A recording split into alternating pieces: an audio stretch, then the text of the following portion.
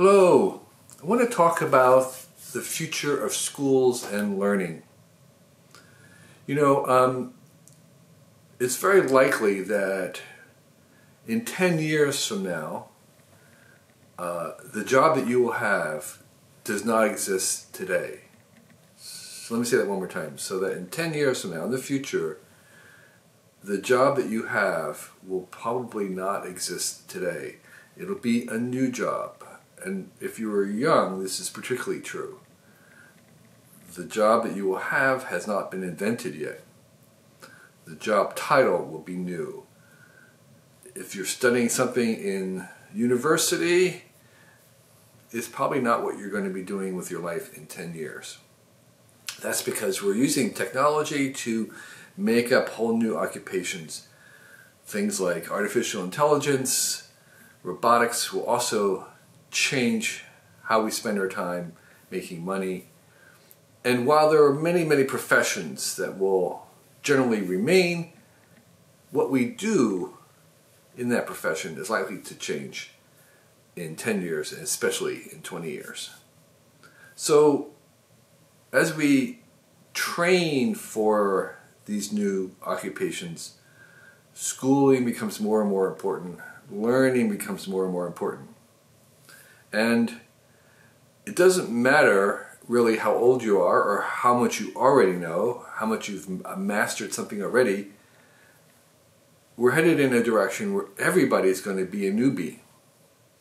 So 20-year-olds, millennials, at this point, when they're 20s, they can say very confidently that they are digital natives. They're native to this new realm of technology.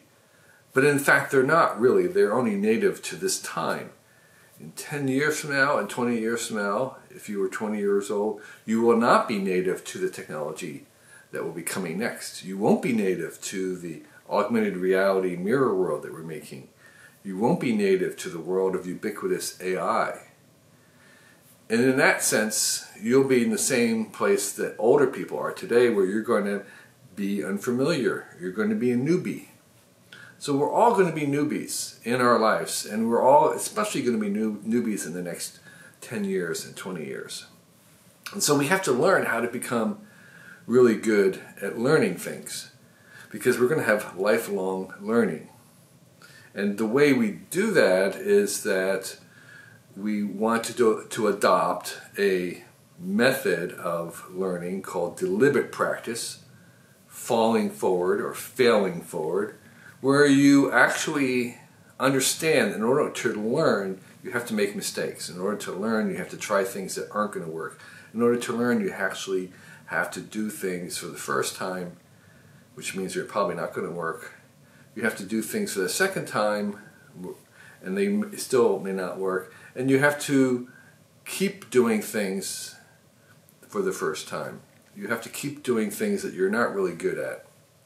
And that idea of failing forward is instrumental, and it's important, not just for individuals, but also for organizations. And so the idea that we're going to have lifelong learning is a central concept of the future. And what we really want to have a lifelong learning, what we want to be learning all our life, is how to learn. This becomes the golden, instrumental, foundational thing, is learning how to learn. And the bad news is that very few of us, including me, really understand how we learn best ourselves. And I don't know how I learn best. I have not been taught the best way for me to learn a language. I can maybe try to learn a language, but I actually don't know what the best way is for me. I don't know the best way for me to learn a new physical skill. I don't know the best way for me to learn a new intellectual discipline. I can try to learn them on my own, but I'm going blindly. I don't really know. What we really want to have is a course, a school program to take us through, to help us measure and learn and use metrics and evidence to actually guide us as we learn how to learn. You know, it's very possible that we can learn many things without learning how to learn. We can learn many things almost by accident. We can learn many things just simply by trying hard. But that's not necessarily the best way to learn. We haven't optimized it. And that's what we're talking about, is how do we optimize my own learning? How do we optimize your learning? How do we optimize the learning for many people at scale? And of course, what we know from the research already, two things. One is that there are many different types of learning, many different ways to learn. That you don't learn a language the same way that you learn to ride a bicycle. You don't learn physics the same way you learn how to sail a boat. And so there are so many different types of learning that we're going to encounter in our own life that we have to kind of prepare for as many of them as we can. And secondly, even more importantly, everybody has a slightly different way of learning, that we're not uniform. There's not a standard way. Because of the mixes of our own personalities, our own temperament, our own genetics, we tend to learn a little differently, and we tend as individuals to learn better in some ways or faster in some ways and slower than other ways. And of course, the way in which we may want to optimize learning in any direction may also vary. And so what we really want to have is a world and technologies that will allow us to personalize that program, to really tailor it to us specifically. Of course, there will be many things that we'll share, and there might be certain techniques that can be reused. But to optimize, to really optimize the collective capabilities of many, many people learning, we want to optimize them in a very personalized way. So the programs that we're going to invent to address this lifelong learning and learning how to learn, at their best, will be optimized for us for our own learning paces at different things, at different times, and at different points of our lives, because it's going to happen all our life. And so the school, as we mentioned, schools as this mechanism that helps us learn, will be very varied.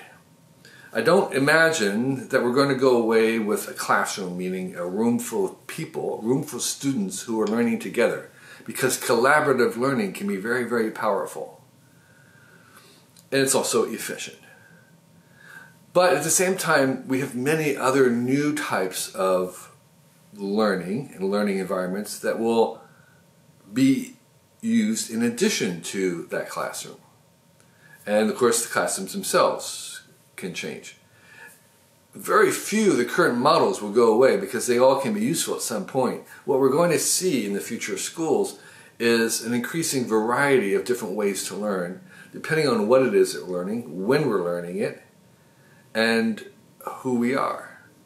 So in addition to a classroom, we have the online video world. And more people today are learning how to do an amazing variety of things that we wouldn't have thought of that would work on video, but are already being used. Surgeons are learning how to do new surgery by watching YouTube. Programmers these days, when they have a problem, they don't typically even Google something. They go to YouTube, they see someone else going through the code, talking about it, annotating it. And welding. I learned how to weld watching YouTube videos. That's a kind of an unconventional, surprising, unexpected thing, but in fact you can learn an awful lot by watching people do things. So this mass appeal of the medium of moving pictures is one indication of where we're going with the future of schools. One of the things that we have already discovered about smart glasses in the worlds of augmented reality, what I call the mirror world, is that this is made for learning. This is a teaching medium par excellence. It's just fantastic. And it's partly because something happens when we're in the 3 dimensions where we're engaged. It's a visceral. It works on a different part of our brains. It's on the back of our brains. It's much more primitive in some ways. But because of that, it can be very deeply rooted.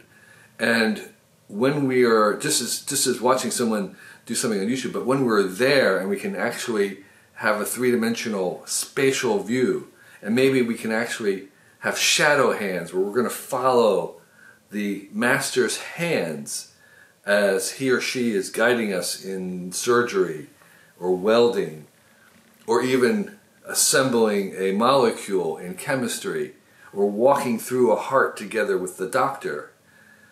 That is incredibly powerful. And I think we're going to be surprised by how important this media will be, besides games and the entertainment, but as a training and teaching medium.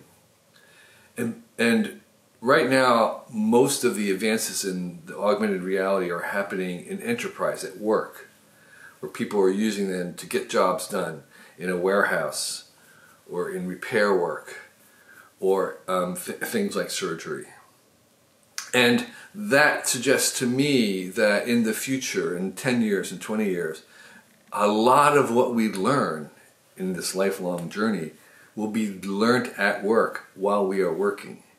And in many ways, corporations or companies will become to see as part of their job is training people, helping them learn, because they're going to be hiring people to do things that nobody knows how to do. They're going to be hiring people who are the first person to have this job. And so part of what is going to be going on is helping them learn how to learn, because in some senses nobody knows what it is. This is happening already in augmented reality and artificial intelligence. There are no experts. We don't know what it is. It's very hard to kind of hire an AI expert because there aren't any. So you have to kind of train one. You have to kind of grow one. And so these institutions, part of their way they operate, part of their thing that they're selling is really teaching the employees what that job is.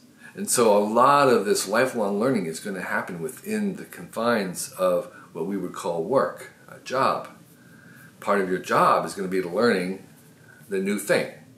And so, again, we come back to sometimes it's going to happen online, sometimes it'll happen in augmented reality, sometimes it'll happen in a classroom, sometimes it'll happen with a teacher, sometimes it'll happen with a guide on the side, sometimes it'll happen with your peers, your classmates, and some will happen just by yourself. So we're increasing the variety and numbers of ways in which we can learn and have schooling.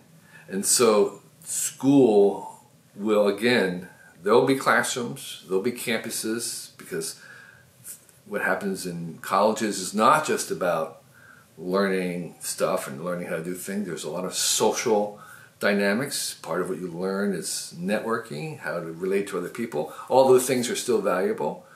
So the face-to-face interaction will continue to be very, very important. So we'll have places where that happens. But in addition to them, we're also going to have many other varieties. And even in those places and campuses where there are classrooms, they will be augmented by these other technologies of smart glasses, of shadow and mirror worlds, of digital twins, of courses that are made by users and uploaded, of having the guide on the side take you through and try to accelerate your own learning. So all these things will happen even within a classroom.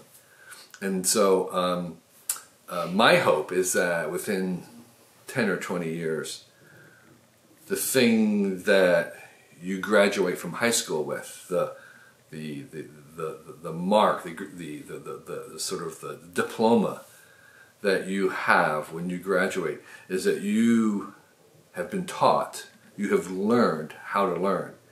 You know yourself, to some approximation, about how you best learn a language, an intellectual skill, a physical talent, something like that. You have a pretty good sense of how many hours of rest you need between a repetition, of whether you're an orally based or textual based or visually based learner, all these kinds of things that vary from person to person and task to task, that you will come equipped, and your diploma will be that you have the ability to learn for the rest of your life, because for the rest of your life you're going to be a newbie, learning all these new things, learning how technology works, becoming techno-literate, picking up the skills of understanding in general how the world works, how technology works, how we want to learn, and becoming equipped with really the only skill that we need, which is learning how to learn. So thank you.